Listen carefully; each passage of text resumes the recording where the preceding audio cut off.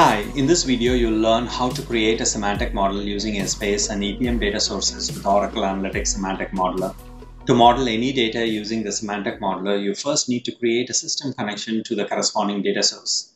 Here I'm creating a new connection to Essbase. As you can see, the Essbase connection has a new property system connection to make it a system connection available for semantic models.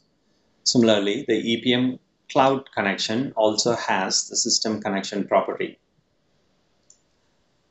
I have already created two connections here, EPM demo and Essbase demo. As you can see, EPM demo has the system connection property enabled, and also Essbase demo has the system connection property enabled. I'm going to create a new semantic model. Click Create Semantic Model. I'm going to name the model Essbase EPM model. I'm going to choose the option to start with an empty model, and the my database physical database that's created, I'm going to rename it to Essbase and change the database type in the physical layer to Oracle Essbase.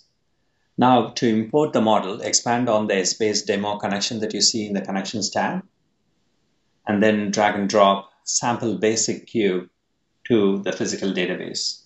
The cube table options that you see to create columns, for UDAs and the other options is the same as the ones you see in Model Administration tool. And now you see a cube table that's been imported into the semantic model. The cube table is basic and caffeinated intro, date, and market, or the dimensions here with hierarchies and the corresponding levels. I just opened the basic table, and you can open it in SMML editor to see the JSON definition for that cube table. I'm going to create another database in the physical layer. Click on Create Database and name it EPM, and select the type, database type, to be EPM Cloud. Now again, go back to the connections, open the EPM demo connection, and we are going to drag and drop the Vision Plan 1 EPM cube to the physical layer. So you see that the Plan 1 is created as a cube table, similarly like Essbase, and you have the account dimension here with the account hierarchy. And if you have, if you'd like to see the definition for Plan 1, you can open an SMML editor that in turn gives you the SMML definition for that semantic model object. Next, we are going to go to logical layer, create a business model. For Essbase, I'm going to call it Essbase business model. And it's a simple drag and drop from the physical layer to the logical layer. I'm just going to drag and drop the basic model. As you can see, the system automatically determined, what are the facts and dimensions in the logical layer. And next, I'm going to create another business model for EPM business model.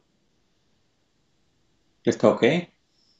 And let's repeat the same thing what we did for Essbase. From EPM physical cube table, I'm going to drag and drop, and the system automatically determines the facts and dimensions for the EPM cube table.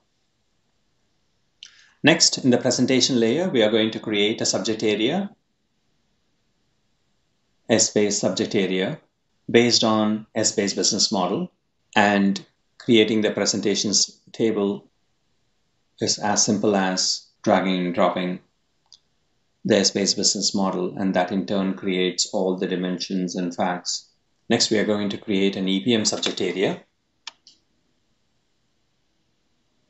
and repeat the process to drag and drop the EPM business model to the presentation layer to create the dimension tables and the fact tables. Next, do the consistency check to check if the model is consistent or if there are any errors and warnings. In this case, there are no errors and warnings. You can go ahead and deploy the model. Click Deploy.